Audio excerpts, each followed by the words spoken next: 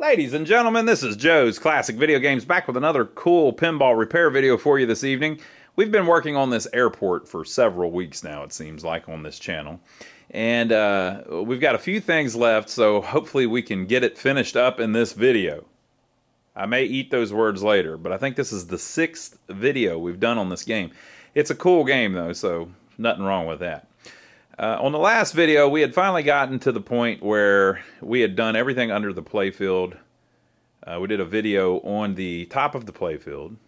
We did a video on the back box, I believe. We did a video on the mech board underneath. There was I think there was another video where we were removing a bunch of hacked wires under the playfield. So it's been busy. So I think it's time to wire the flippers back up. Yeah, that's right. The flippers are unwired. On the previous video, we put a flipper rebuild kit in, and we put new flipper bats on it. But they moved the flipper switches, which I've talked about 4 times already in this video series. So let me flip up the playfield, and I'll show you what they did, and then I was hoping to put it back the way it originally was, but I can't find any parts for it, so I'll show you what I'm talking about. So the way it originally was wired is whenever you press the button, there was a little bracket mounted here with a little piece of wire that stuck out, and as you press the button, it would move a little piece of wire, and it would make a little wire form move like that. And then there was one over here that I think went this way.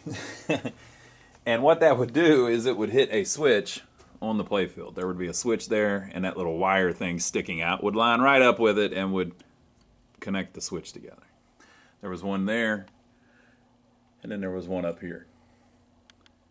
And if you have had those removed from your machine, you're not going to find any more easily. They do pop up from time to time, but not this time. So the way they had it set up, if I can slide this out of here without getting electro killed, was they moved the flipper switches down here. Now the reason they did that presumably was they like the idea of directly hitting the switch. Now this one, ironically, is adjusted so far apart it would have negated any of the benefit they were trying to get by moving the flippers, but whatever. So the thought process behind it is if you have direct contact with the flipper switch, you can adjust it really close, if I can get it to bend, to where you just barely hit it and it hits the flipper, and they're very responsive. If you had the little metal thing that it originally had, if it was, you know, whenever you laid a playfield down, there may be a gap of that far between the metal thing and the switch, and so you had to push the flipper and it has to move quite a bit before it hits the switch. The easy way to fix that is to just bend the switch a little bit, like you bend all the other switches in the game. But for whatever reason, people like to go way out of their way to reinvent the wheel. And so they soldered telephone wire, or is this must be Cat 1.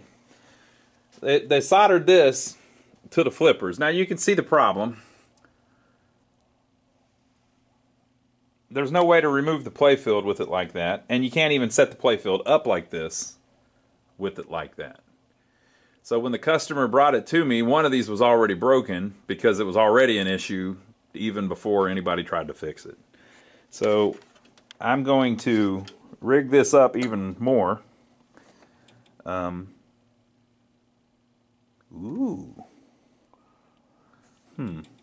I've been trying to think of the best way to do it. There's no clean way to do this. I'm just going to do it. I'm going to half-ass it like they did because that's the choice they've left me.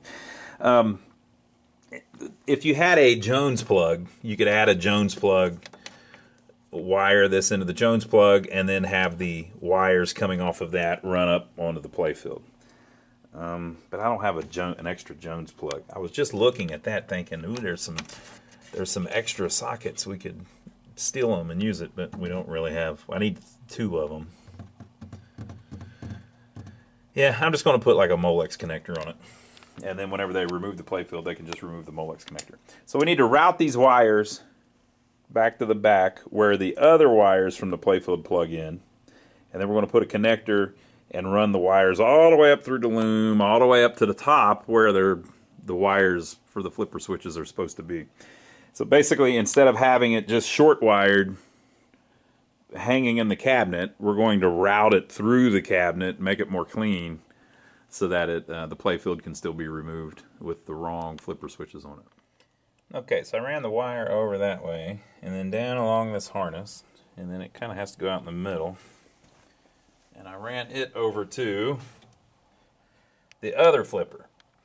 And so by doing that, I can kind of join them together. Each one of these, whenever they used it, whatever this shielded cable is, it's got 3 wires in it actually, plus, so it's got black, red, and green. So I think what I'll do is I'll leave the black and green as that signal. And then they both get a ground, so one of them can be a ground. So this left one, I can hook the black to that black. And that way we're just running a black wire back for I'm calling it the ground, but one side of the transformer. And then the red wire, I can hook to the other red wire. And then that way we've got all 3 of our lines that we need running down the one cord to the back. I would have to switch this wire from the green one to the red one. So from here over, we'll have a red wire and a black wire. They come across. And then the black wire joins the other black wire and runs back. The red wire joins the other red wire and runs back. And the green wire from here runs back. So we'll have 3 of them running to the back of the machine. So then I ran it under the knocker there, and I used a little cable clamp to keep it off of this bell, because if the wire's hanging down and touching the bell, it might change the way it sounds whenever you get your beautiful ding, you know, whenever you score a point. So I ran the one wire all along that, and that will get us back to the Jones plugs back there. Alright folks, so I ran the wire back. So we have 3 wires, a red one, which is the left flipper, a green one, which is the right flipper, and a black one, which is the common to them. Okay, so that wire is coming out here. The red and the green are going into a Molex. The black one I have been able to solder on the bottom of this Jones plug inside the cabinet because that wire that goes up onto the playfield connects right there. So you don't have to actually run it all the way up onto the playfield. And so I've got the red and the green that need to run to the flippers in this Molex. And then coming out the other side, I've got them going down the wiring harness up onto the playfield, and I tried to kind of hide it. This abomination. I didn't do this. By the way, I just want to be really clear. I had nothing to do with this. This is how it was found. Someone else did this in antiquity. So when they disconnect those 3 plugs, they ought to be able to see that 4th plug and disconnect it too. And then it comes around here. Oh, I didn't notice I got it wrapped around at one time. So you can kind of see it there for, I don't know, you know, but I did the best I could. And then it comes up through here. Got it back behind there. I put it behind the loom, trying to hide this crap. People, I'm just playing around. It's not that big of a deal, but you know, it's funny. And it comes up here, and then I just connected it straight to the flippers. Now, this is the wire that went up here originally. I just left it. I was going to run that wire up there and just tie it to the end, but actually it's easier, and the wire wasn't long enough, so I just, bam, right to the flippers. So, that should actually make our flippers work, finally. You know, they've never worked. Even whenever the gentleman dropped it off to us, one of the wires was broke, so it wouldn't have worked even if we tried it back then. And this down here ended up looking pretty clean. And I vacuumed everything out again. So, this would be a good time to mention this as well. On a pinball machine, see how we've got the wire right now and it's just hanging down and touching these relays? That's bad. Don't do that. Now, we kind of have to do it like that right now because the way the playfield is. But when you mount that playfield back in there, the last thing you want to do is push those wires out of the way. because if they hang down on these relays, they'll make them stick open or stick closed or bend a switch or something, and it just causes all kinds of problems. It doesn't help either that usually the tilt and the hold and all of those relays that are very important to every single thing running on the game, a lot of times they're the last relay back there. So whenever you lay the playfield down, look at your wiring harness and make sure it's out of the way. A lot of machines have a hook on the back wall back there. There'll be a hook that you like wrap the wire around to hook it in place because of that. And sometimes if you twist so you've got a cord with 3 plugs on it, sometimes if you twist the cord one time and then plug it in, it'll keep it up out of the way, or it'll make it where it lays this way or that way whenever you put the playfield down, and it helps you out a little bit. Okay, so we got the flippers right. I think everything under the playfield's fine. Next thing I'm going to do, this is going to be pretty quick, but I ordered the gentleman new springs and a new plate for this. He's going to do all the cosmetic stuff really on the outside, but that's so rusted. I hate to leave it like that, and I was already ordering this stuff, so I just got him one while I was at it. And then also, these 2 inserts are pretty screwed up. So, I don't even know what's going on with that.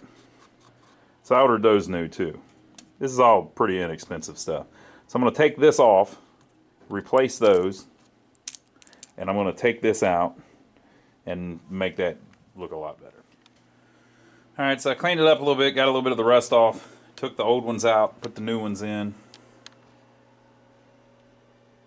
That really helps, I think. And those are not very expensive, so I got those at the Pinball Resource. I've said it before, they don't pay me anything. I don't even really know them guys. I just buy a bunch of stuff from them. That's the best company in the world. All they've ever given me is good service and good prices. So if you need pinball parts, go there. There's other places that sell this same type of stuff for these older EMs, but I think they just all buy them from the Pinball Resource and raise the price a little bit. So I think that really made a big improvement, just that. Okay, so now we're going to do the shooter rod. This one's seen better days. So there's the old one. You can see as we've been working through this machine, obviously it was around a lot of moisture at some point. Stored in a basement for a long time probably, but that's fine. And then this plunger, the end of it is starting to mushroom just a little bit. What probably happened was the rubber tip on the end of it broke at some point, and then they kept hitting the ball with it. That'll smash up the tip of it. So what I do is I've got a huge file, then I just run it down the very edge of it, the corner, like at a 45-degree angle on the end, just to clean it up.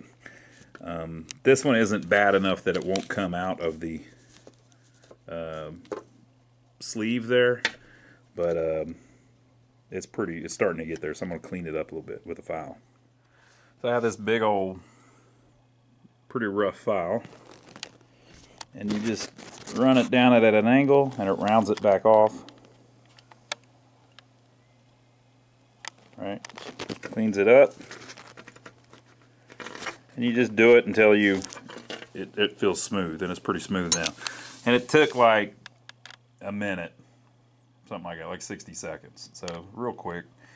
And that should save it. And now a little rubber boot goes on it, of course, anyways. The only reason you're doing that is just trying to reform the tip where it won't go through the nylon sleeve very easily. But once you get it in the machine, it's never going to do that anyway because it's back here. Right? But that's that. So the coin door still has rust on it. That can be cleaned up pretty easy. That looks good. And the shooter rod looks a heck of a lot better. Now there is a lot of adjustment on these shooter rods. If you loosen those 2 screws on the back, you can move that thing all over the place, tilt it, all kinds of stuff. So you may have to readjust it after you put the playfield down to make sure that it's going to line up with the center of the ball, so you get a nice shot on it. Oh, and I always put 1 drop of oil on this. Now it's going through nylon. Usually I don't oil anything that's metal touching nylon, but on the shooter rod I make an exception. It seems to make it just much nicer. So that's that, and you can see that the New rubber tip went over and made it all nice and new again. Very cool. So we got all that done. I just think that I hated to leave it the way it was. It's just pretty ugly. I guess we're ready to try to play it. I've still got to clean the score reels. And when I do that, I also need to clean the back glass, decide if we need to clear coat it, and replace the bulbs in the back box. So we got to mess with that a little bit. But it's about time to play it and just see if the flippers work and see what needs attention. All right, folks, I have made a list. This is my chicken scratch. I'm not going to expect you to decipher that. I've got the schematics here we're going to look at because there's some really cool stuff that this thing is doing. I want to show you, and I try to do this as often as possible, I want to show you some of the brilliance of these early designs. Now, these electromechanical pinball machines have relays and switches, and everything's on and off. And then there's a relay can lock on and can lock off. They can do things like that. And the score motor turns. But there's no computer here, other than that this is actually the beginnings of a computer. So we're going to look at some of these schematics. Now, these schematics I have purchased from the Pinball Resource. The Pinball Resource is a great company. They provide copies of these under license from Gottlieb, and they don't own Gottlieb. They just have the license to create schematics and parts and things like that. So if you need any of these schematics, and for any machine, for a Bally, a Williams, a Gottlieb, even the older stuff, they're all older stuff, but I was thinking of like the Games by Exhibit and stuff like that. This is the place to get them. This is the best pinball place, in my opinion. So it says right here, no further reproduction permitted. They're basically, Gottlieb protects their copyright. So that's why you're not going to find Gottlieb schematics on the internet. Now, if you bought the machine, it originally came with the set. If you've lost your set or it's been misplaced over the years, if you get in touch with these people, they'll make you a nice copy, and it's on full-size paper, just like the originals. And they're like 15 bucks or something like that. Well worth the money, okay? So I'm going to show you an interesting little design that they have built into this game and a whole bunch of other games like it. It's how they control the different scoring on the machine. So let me show you on the playfield what I'm talking about. So here is the beautiful playfield of our machine. Now, there are all of these little feature lights. So see how this says 10 times value when lit. Now, one of these, maybe this, see how that bounces back and forth? I think we looked at that on a previous video. They're doing that with the match unit. Okay, so that's easy. But if you look, none of the other ones work like that. See how nothing's moving? What a beautiful game. I've been swearing this was a beautiful game since we started. But look what I've got lit up right now. This says 10 points or 100 points when lit, and it's lit. This one says 10 points or 100 points when lit, it's lit. This says 50 points or 300 points when lit, it's lit. This says 50 points or 300 points when lit, it's lit. This says 10 points when lit, 10 points when lit, 10 points when lit, 100 points when lit, 100 points when lit, or 10 points or 100 points when lit, 10 points or 100 points when lit. That light keeps bothering me. I gotta mess with that light. Okay, and then up here it says 50 points or 300 points when lit. And right now, this one's lit, this one is not lit, this one's lit, this one's lit, this one is not lit, and this one is lit. So it's not always like that. At certain times, different things. Oh, we have one in the middle here that says 50 points or when lit, 300 points. So that you've got all of these lights on the playfield that are feature lights, they call it, that turn on and off. And there's no computer to turn them on and off. So how in the world are they doing that? The way they're doing that is they're using relays like art. That's how they're doing that.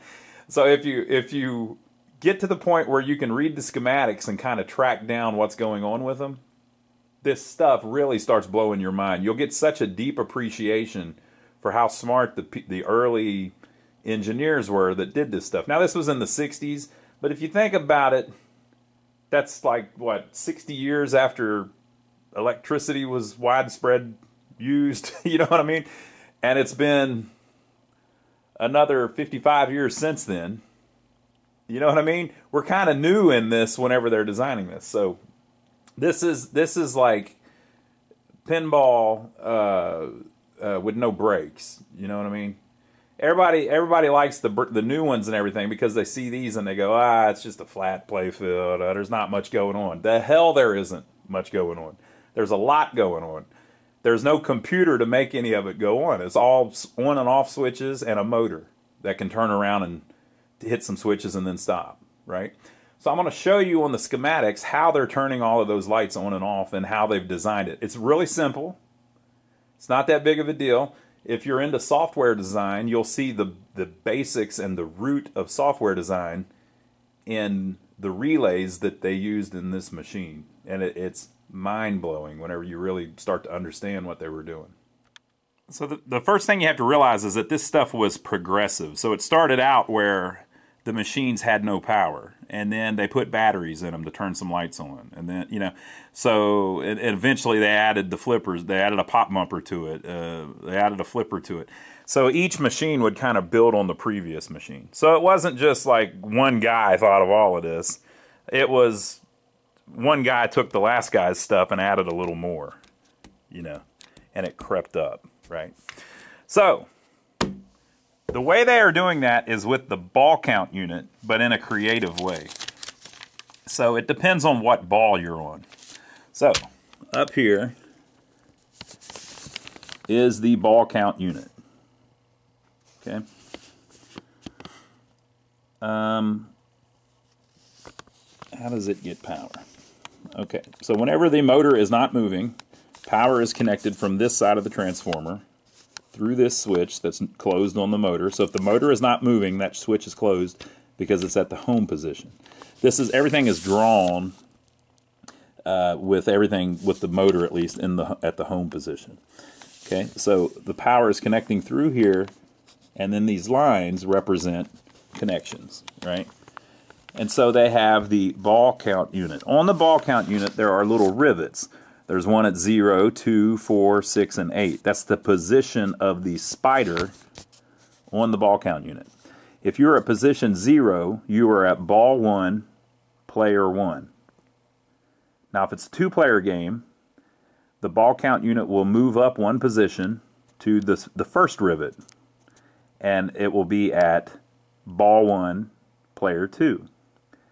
When it gets to the second rivet, or the 2 position, it is at ball 2, player 1. 3 would be ball 2, player 2. 4 is ball 3, player 1. 5 would be ball 3, player 2. 6 is ball 4, player 1.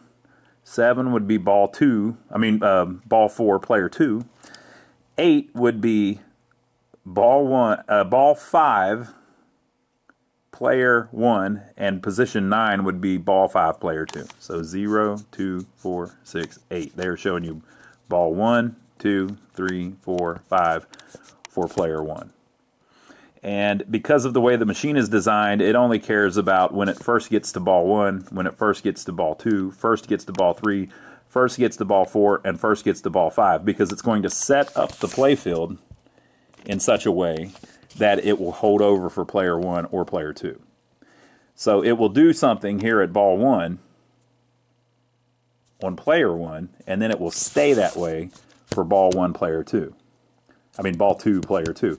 After ball 2 ends, it will step up to ball 3, and it will do something else right here at position 4 on this. And then it will stay that way for ball 3, player 2. And so each time it does it, it's doing it as the ball changes, and then either 1 or 2 players plays with the playfield set up like that. So it has these connections to this wire permanently added to the 0 rivet and the 4 rivet, right? Or I'm sorry, I've got this all wrong. It's got those wires permanently added to the spider. These little arrows are showing you a finger on the spider, right? And interestingly enough, they're showing you 2 of them.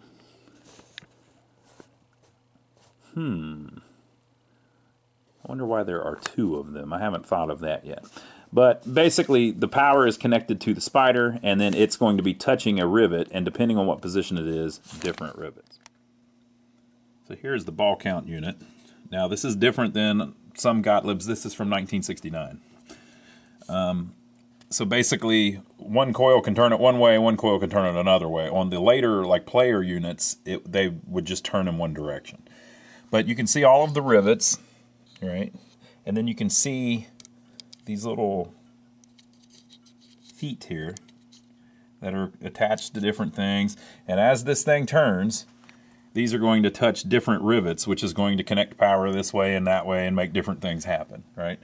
So this is what they are showing in that little drawing. So here's what happens. We start at ball 1,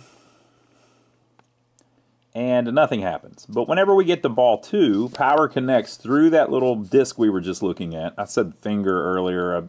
Some of them have a little octopus-looking thing on it. That one's a disc.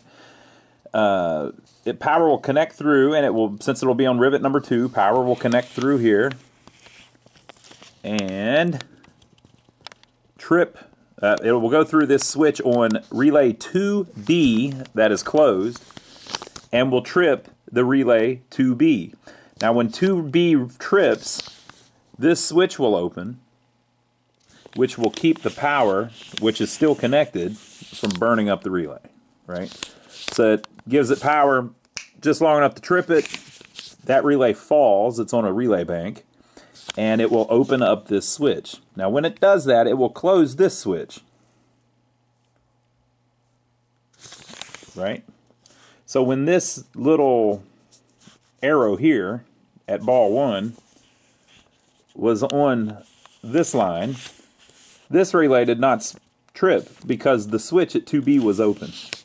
So until that one trips, this one cannot be tripped. Now why did they do that?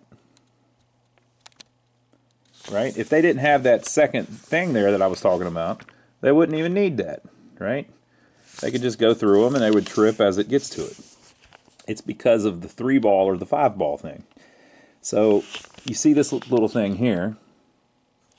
Notice how the power connects up, the same power that goes to here, connects up over here to this little 3 rivet.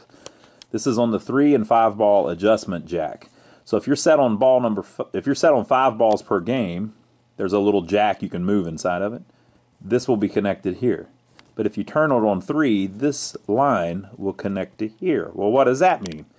That means that when you're on ball 0 or any ball, power will come through here, and wham, trip 2B. So right at the beginning of the game, this one will trip if you're on 3-ball. Now when that trips, it will connect that switch. And then what will happen? Well, you've got power connected here too. Wham! And it'll trip 3B. Oh my God, right at the beginning of the game. So then 3B trips and closes that.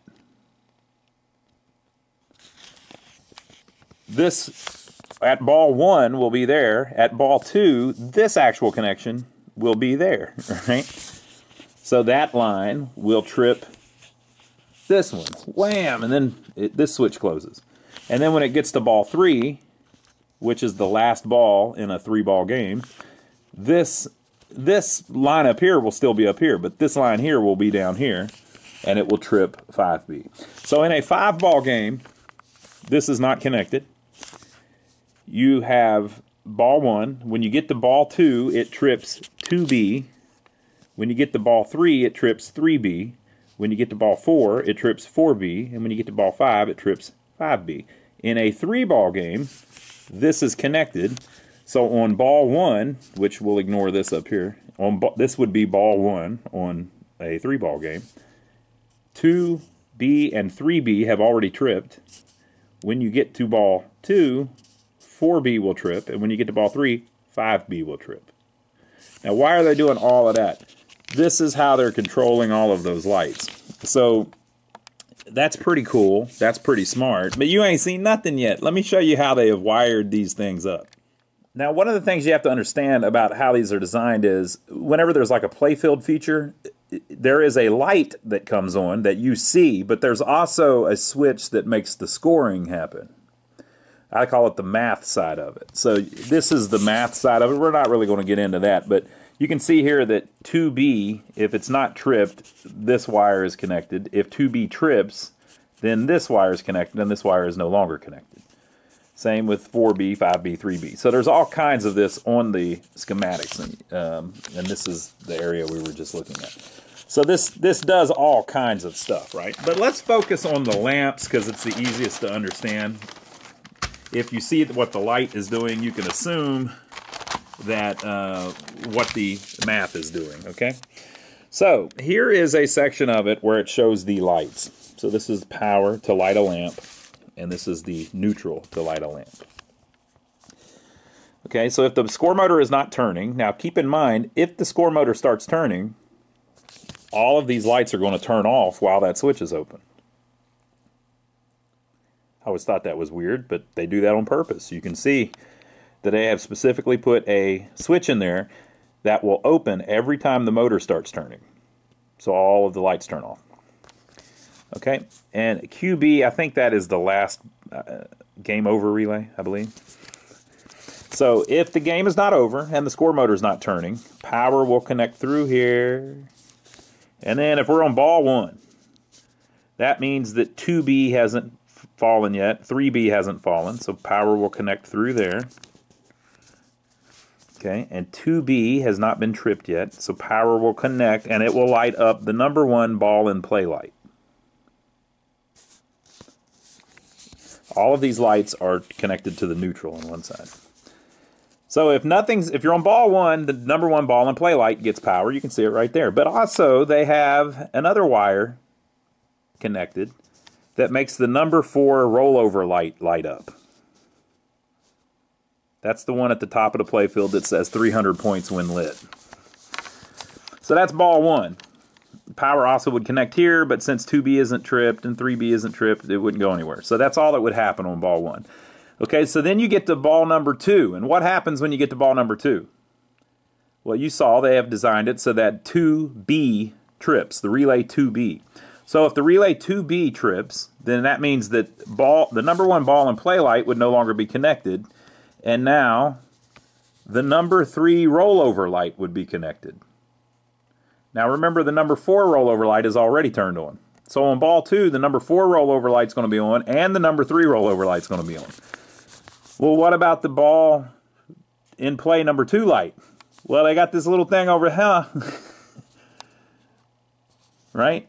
Now that 2B is dropped, this is connected, and power is going to the number 2 ball in play light, and also to the yellow pop bumper light. So now on ball 2, let me look at my notes here. I made notes of all of this.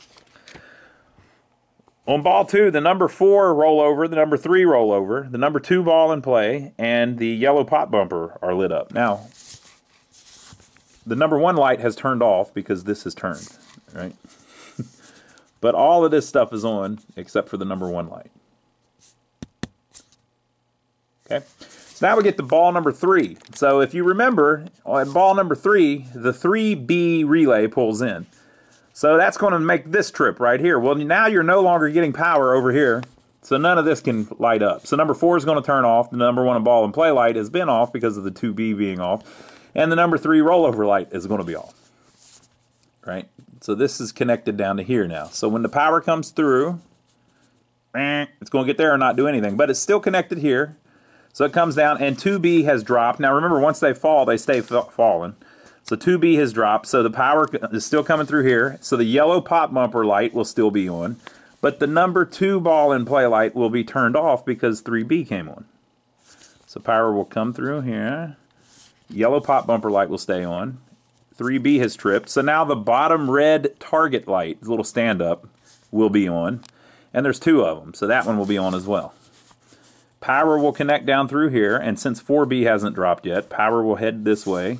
and turn on the number 2 rollover light, the number 5 rollover light, and the number 3 ball and play light. So if you didn't catch all that, you can clearly see the way they've designed this, that on ball number 3, the number 2 rollover, the number 5 rollover, the number 3 ball in play, the yellow pop bumper, and both bottom red targets will be lit up.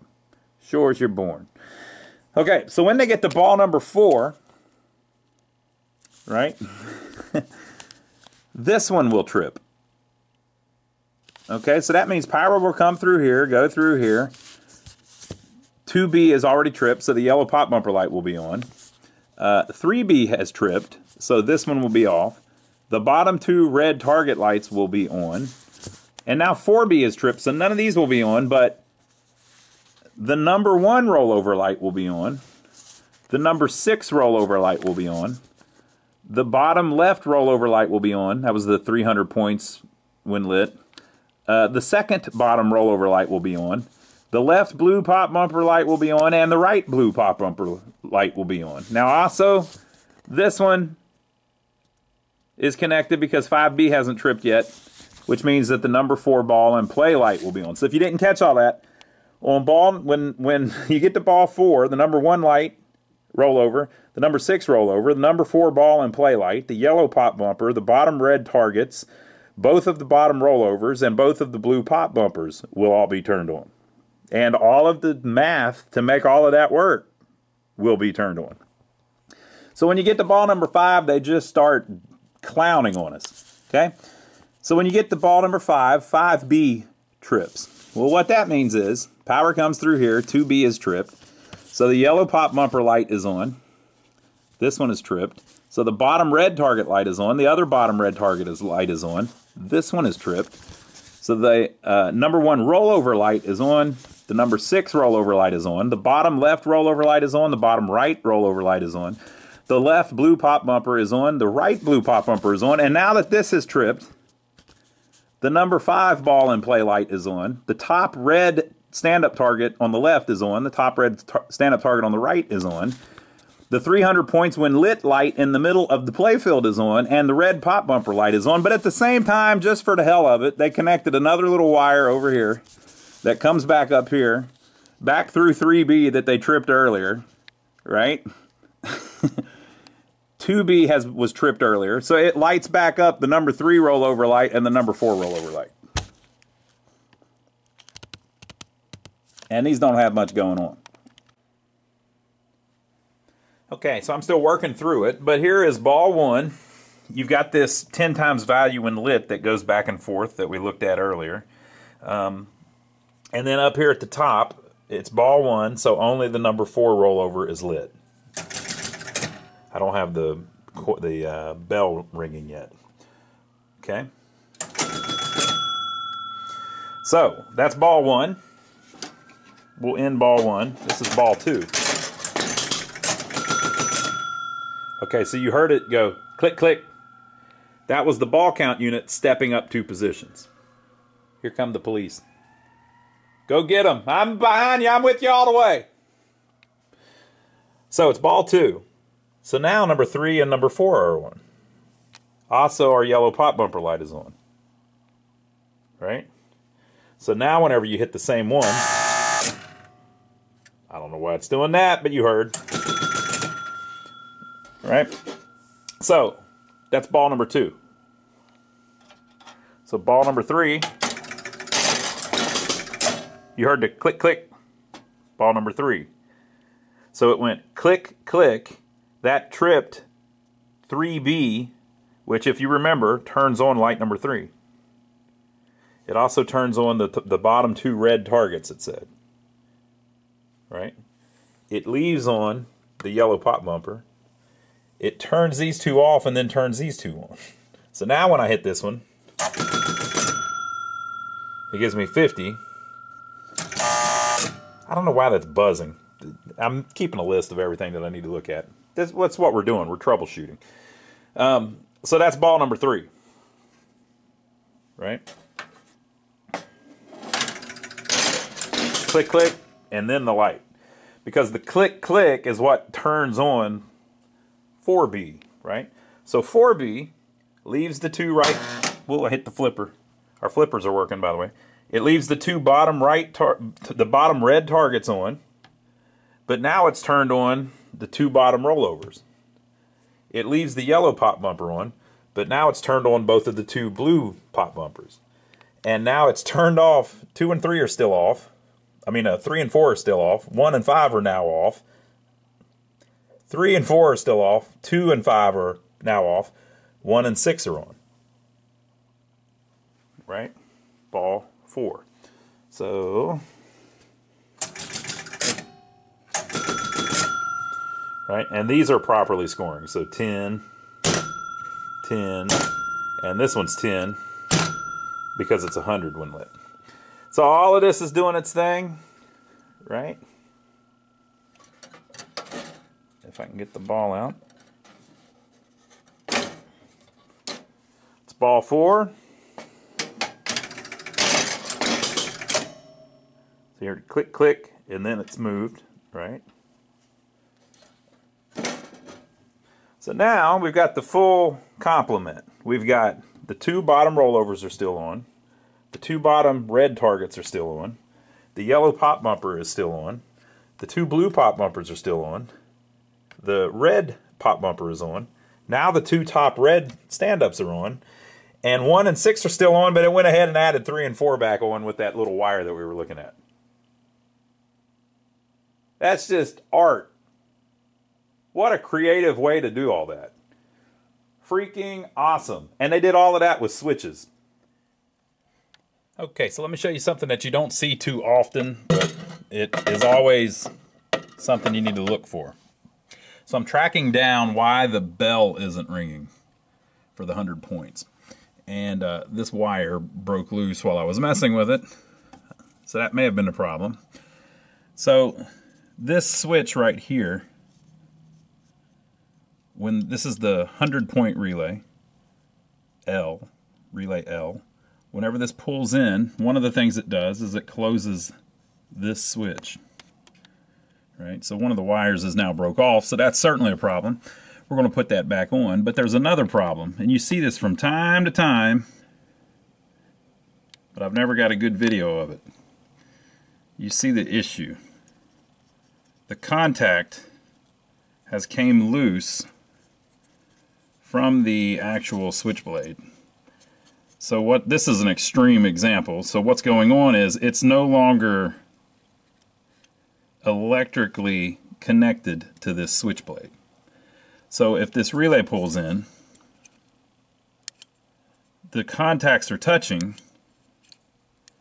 but since that one has came loose from the blade, it's no longer going to send power through it.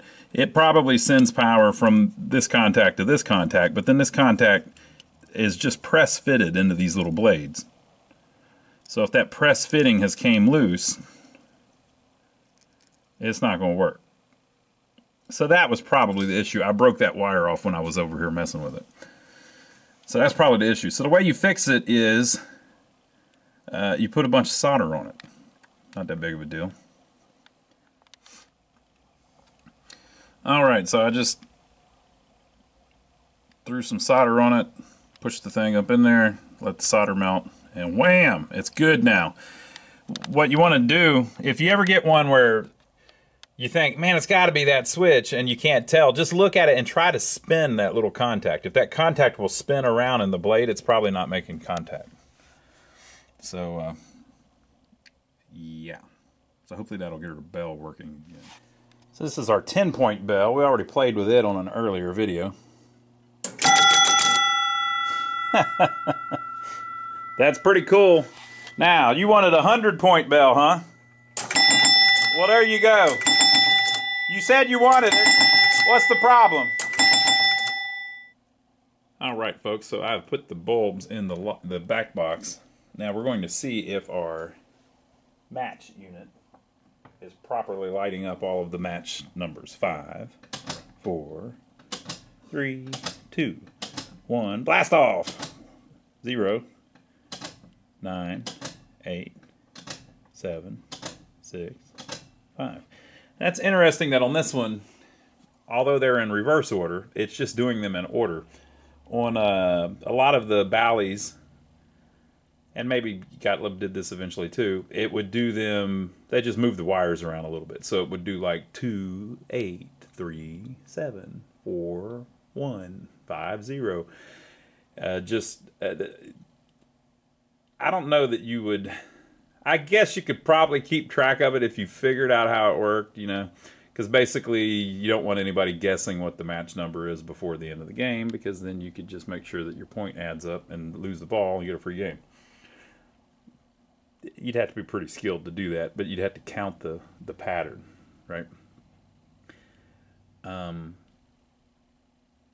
So yeah, so like if it's on 5, I guess you could still do it if you counted it and made sure that it was always a number of 10. So if you were that good, you could just get,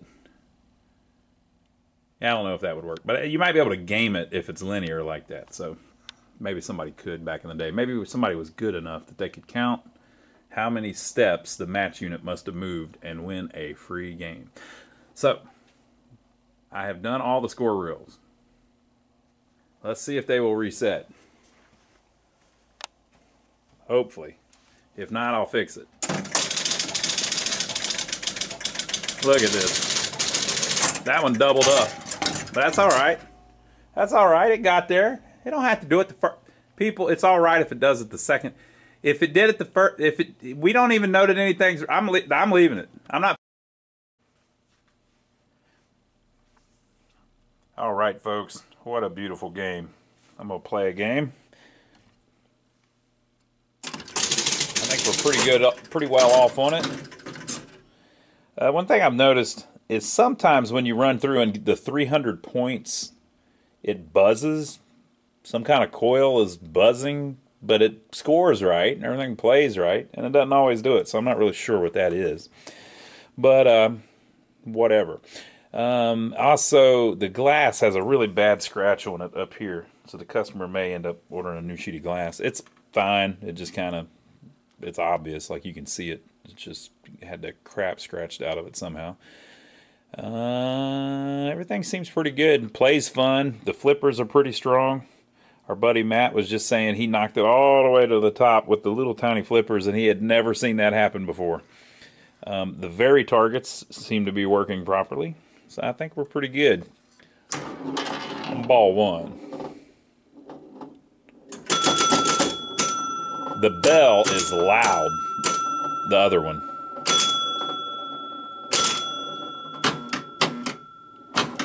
The 100-point one. You'll hear it. It's coming.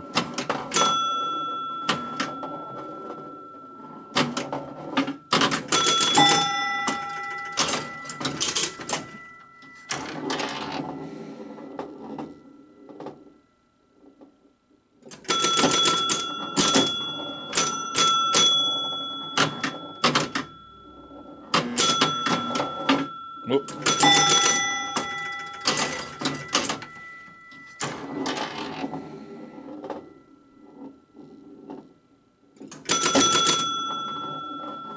Ah, they're stealing it from me.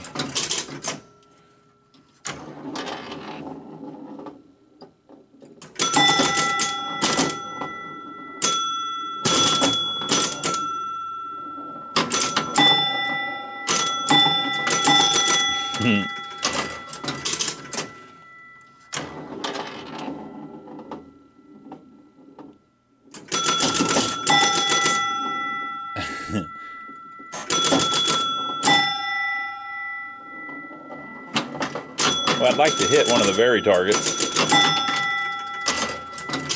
so you can see how they work.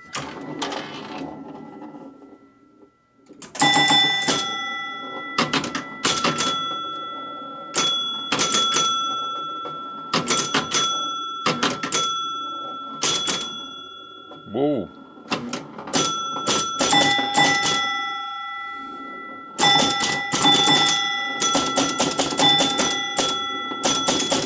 We've got I think the 5B.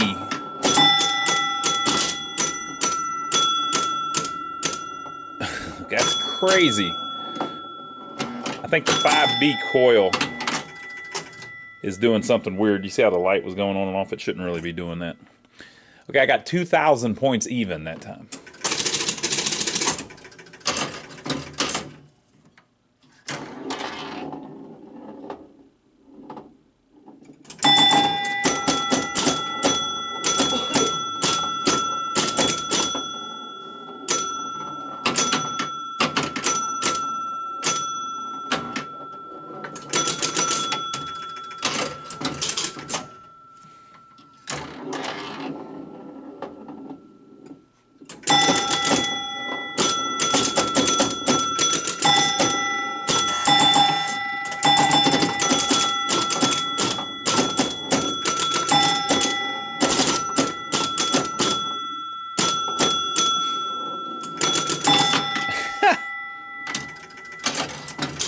It's playing itself, folks.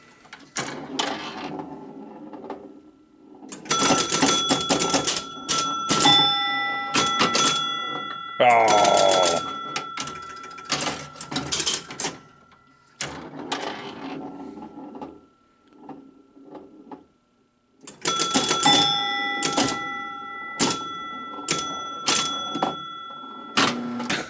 Come on.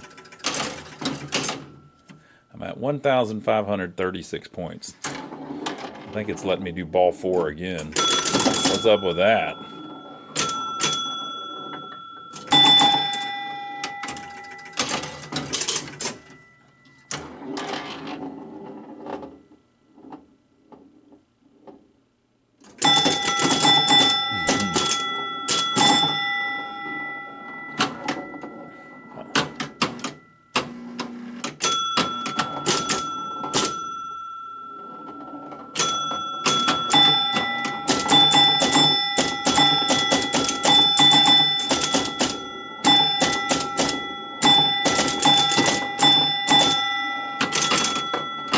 Ooh.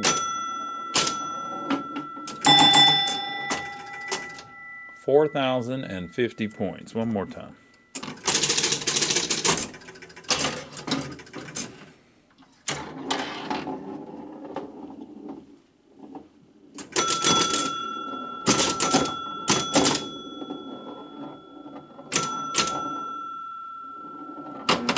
Ooh.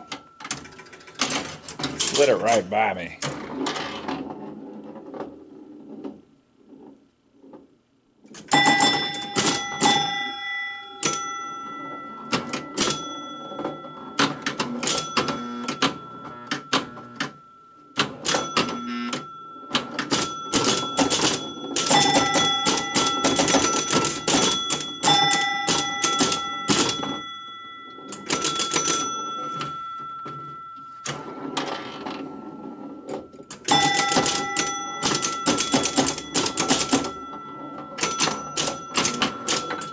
Ooh.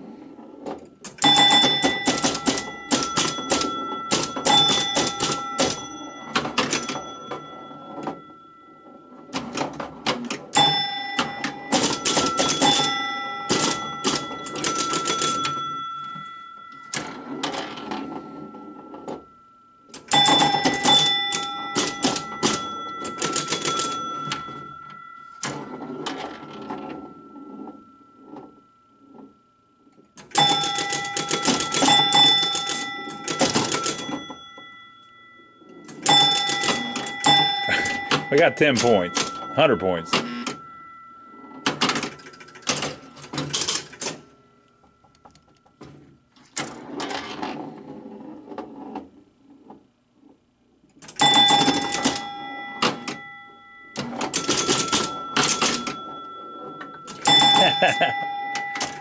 All right, 3,390 points. That's a pretty high scoring game. So there you go, folks. Very fun. It looks great. It's fantastic. Beautiful. Turned out nice. So, leave your comments below. Let us know what you think. I like the little quarter things, too. Let us know what you think. Make sure to give us a thumbs up for taking the trouble to film it for you. We didn't have to do that. Make sure to check out our new channel, Amateur Repair Time. The link is down below. That's where I fix radios and clocks and things like that. If you enjoy that kind of content, go check that out. And last but not least, don't forget to check out my brother Donnie. My brother has his own channel here on YouTube. He has he works on old buildings, old vehicles, and has a farm. So cows and goats are involved. So go check that out. I'm over there with him on that channel a lot. But we will see you back here in a couple days with another series that will begin, or we'll probably do an arcade game video. So we'll see you next week with an arcade game video. I'll see you Sunday for Amateur Repair Time, and I will see you Tuesday for an arcade video. This is Gottlieb's beautiful airport.